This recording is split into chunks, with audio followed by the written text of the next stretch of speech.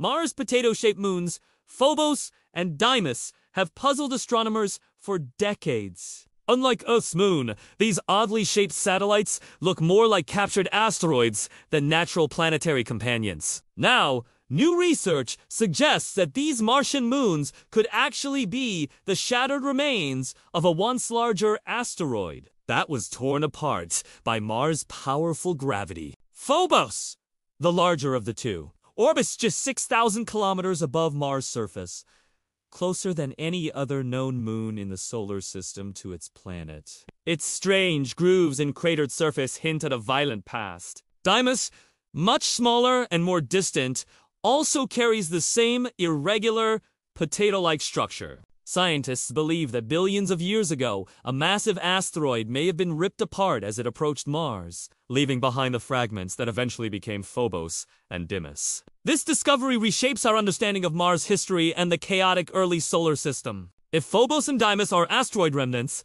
studying them could reveal secrets about planetary formation, asteroid collisions, and the processes that shaped rocky worlds. Future missions like JAXAS, Martian Moons Exploration aim to land on Phobos, collect samples, and bring them back to Earth for deeper analysis. These small, misshapen moons may hold clues about life, building blocks, and the dynamic forces that sculpted our planetary neighborhood. By unlocking their mysteries, scientists get closer to piecing together the grand puzzle of our solar system's violent origins. The strange story of Phobos and Deimos proves that even the smallest worlds can have the biggest secrets